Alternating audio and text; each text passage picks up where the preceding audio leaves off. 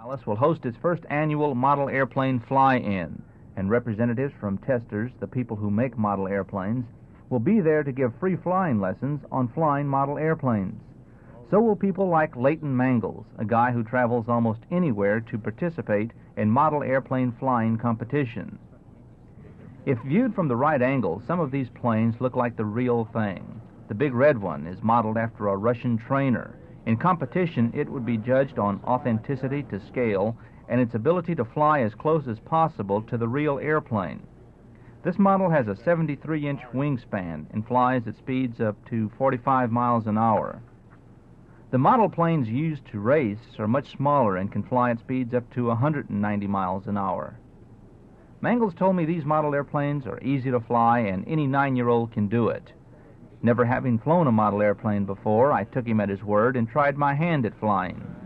He gave me a few pointers like pull back when you want to go up, push forward when you want to go down.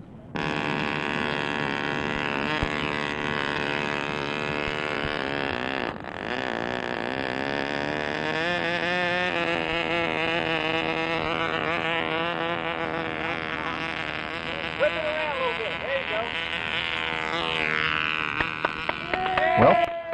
Well, things went well for the first few seconds. It was touch and go, up and down. Then it happened.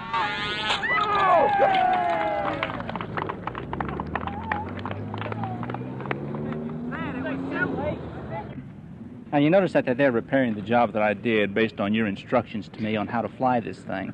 And you told me not to get it straight up, which I did, but you didn't tell me how not to get it straight up. How do you not get it straight up? It was obviously apparent that you ran out of altitude and ideas at about the same time, I would say.